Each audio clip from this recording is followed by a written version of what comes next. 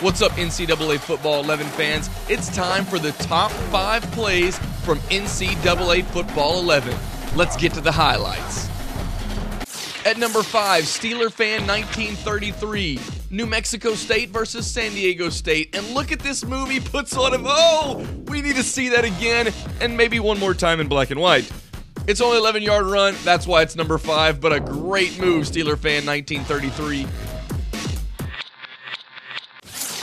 At number 4, Toncherman, the give to the running back. Now he's dropping back and throwing deep. Of course he is. But here's the thing. It's a great pass, great run, touchdown. Here's my favorite part. Check out the spotlighted player and watch him take out his own teammate for making the tackle. And there's your touchdown. Nice play, Toncherman. At number 3, Lone Wolf 71090. The spotlighted player's a user-controlled defenseman. And watch what he does now. He blows up the play, bobbles the ball, and now it's in his breadbasket.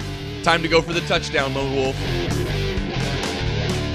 At number 2, Drewson 222. This might be one of the best running plays I've ever seen. First, nice spin move around the pulling blocker. Then he continues on, breaks a tackle, and watch this.